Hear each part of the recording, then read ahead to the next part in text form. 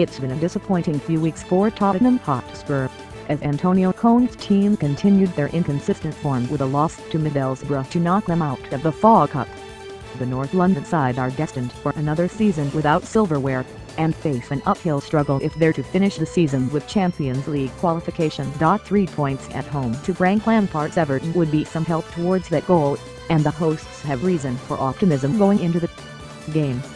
Although Everton are still in the FA Cup, having seen off Boreham Wood in midweek, their league form is still a significant concern. Bar a 3-0 win at home to Leeds, Everton's recent games have given their fans little to cheer, with their last 3 away games seeing them lose at Southampton, Newcastle, and Norwich.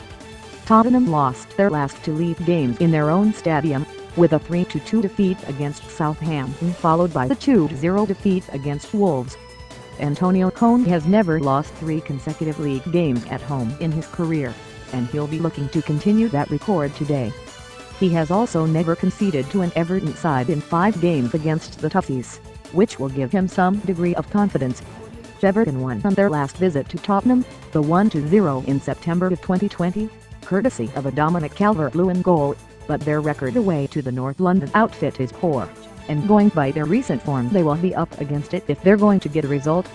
On Monday, Tottenham vs. Everton predicted lineups.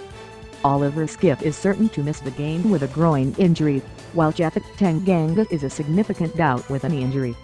If Rodrigo Bentancur is back in contention, he's likely to take up a place in midfield. Lucas Moura is also expected to be available for selection, but he appears to have lost his place in the side to Dejan Kulusevski.